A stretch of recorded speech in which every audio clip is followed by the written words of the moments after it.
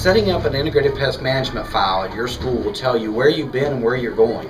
It's going to tell you what pests you've monitored for, where you found the pests, how severe the pests were, and whether your control options have been successful.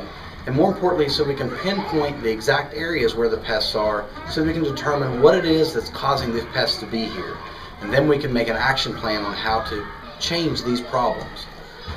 It's also a safety thing and a liability thing, so that if pesticides do have to be applied, that you have adequate information in here, such as mapping, labels, material safety data sheets, so that you can show an element of safety, and that, you know, if there are any concerns about the pesticide use, that you do have all that data, where the pesticide was applied and what was applied.